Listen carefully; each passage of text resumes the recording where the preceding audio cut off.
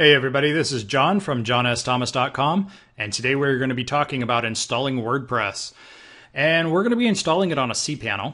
If you have a shared hosting account, like with, say, HostGator or Bluehost or DreamHost or one of those hosting companies, even with GoDaddy now, you are probably on a cPanel install.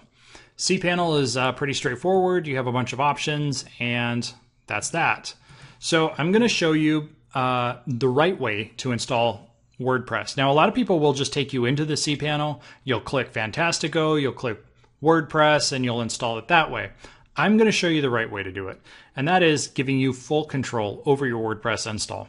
So if you click Download WordPress, it'll take you to the screen, and then you can click Download WordPress 3.9.1. Chances are by the time you're watching this, it's going to change to 3.9.2 or 4 or whatever the next release is.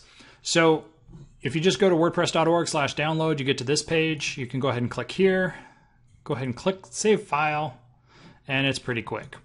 I'm going to go ahead and show you. It's in my Downloads folder under Downloads. Go ahead and close that. And the next step is I've got this site set up. It's quicknichesite.com. And if I type in quicknichesite.com/cPanel, it takes me to the cPanel install. This URL will change once you get to it, usually, depending on how it's set up. Now, we are in the main admin. Now, if I click File Manager, it'll pop me up this. If you don't ever want to see this again or it's different, make sure that it's set to web root and public HTML, show hidden files and .files, and you can skip this question in the future so you don't ever have to see it again. So go ahead and click Go. It'll bring open this panel, and right now I have an index file that just says Hello World, as you can see here. And that's really just a stupid way for me to keep track of it. I'm going to click Upload. I'm going to click Browse, and I'm going to go to my downloads again and find that WordPress 3.9.1, and I'm just going to go ahead and add that in there. And down here you'll see that it's starting the upload, and it takes a second or two, and then it's complete. And you can just go ahead and click back. Once we're back here, you're going to click Reload, and you'll see it there. And then just go ahead and click Extract. This is going to take out all the files from WordPress. And cPanel has this funny way of doing this, but it adds it to the WordPress directory. So if you double click in there, you can click Select All.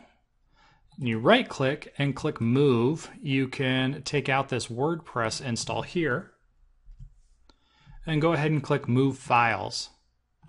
You'll see them disappear. You go up one level, and now you're back in here. Here's that WordPress folder again. We're going to go ahead and delete that. And we're going to delete the README because we don't need that. And we're going to delete this WordPress 3.9.1 zip file as well. Okay, so that leaves us with this. Now I'm going to go back to my cPanel install here. And the next step is to create a database. Now this is a lot easier than it sounds, but you are going to have to write this information down. So make sure that you have something like Notepad installed, or I'm going to use Sublime Text. And we're just going to type WP1 for now. And I'm going to click Next Step. And I'm going to click WP User. And you can use Password Generator. And this is where you're going to have to remember things. The password's kind of crazy, so I'm going to go ahead and copy it. And I'm going to go ahead and paste it right here. I'm probably going to get this database name here so that I don't forget it.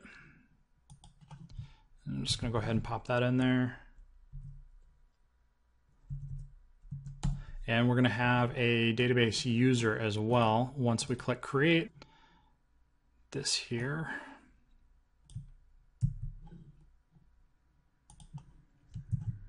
Okay. Now I'm going to go ahead and give it all privileges. You don't need to do this, and in a later video we're going to talk about revoking privileges and the only privileges that this user actually needs. But for now, we'll click on all privileges, click Next Step, and it's going to say Quick Niche user has privileges on database 1, and you can return home. If I go back to quicknichesite.com, I haven't removed the index.html file yet, so let me go ahead and do that real quick. Here it is, and I'm just going to go ahead and delete that. Make sure that you leave the index.php. That's the file that is required by WordPress. So now if I come back and I click enter, I'm still getting the hello world because of a caching issue. We're going to go to WP admin. So you just type in WP admin right after QuickNet or your domainname.com and click create configuration file. We already know this information, so we're going to go ahead and click let's go. And for the database name, we have that right here. That's this name here is the database. And then we need the username, which is my WP user. And then the last is the password. Okay, so mine's localhost. This says WP, and you can change this to whatever you want it to be. One of the advantages of changing it is it's a little harder for certain hackers to hack it for certain exploits, but it's not necessary. There are plugins that will do this for you after the fact, but I don't recommend it. I would recommend going ahead and changing it now. I am going to go ahead and change it to quick niche site, qns.com, and I'm going to click submit. And all right, Sparky, made it through this part of the installation. Now we can run the install wizard, and it's going to ask me for the site title, which I'm going to say is quick niche site. And the username, I'm just going to go ahead and type admin. Please use something other than admin. In a later video, I'm going to show you how to remove the admin user and change it to something else. So we're going to go ahead and add a password here. I'm just going to do something simple for me to remember.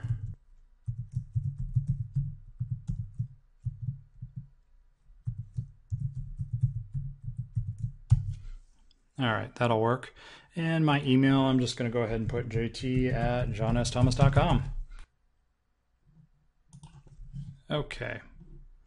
So after I'm done, we're going to get to this login screen, and I'm just going to go ahead and type in the username and password. And that should let me in. Okay, so now that I'm in WordPress, I can go ahead and customize it with settings, posts, pages, themes, plugins, and a bunch of other things. In the next video, we are going to start talking about configuration, and then we'll be talking about plugins and different themes to use. So I hope you enjoyed, and take care.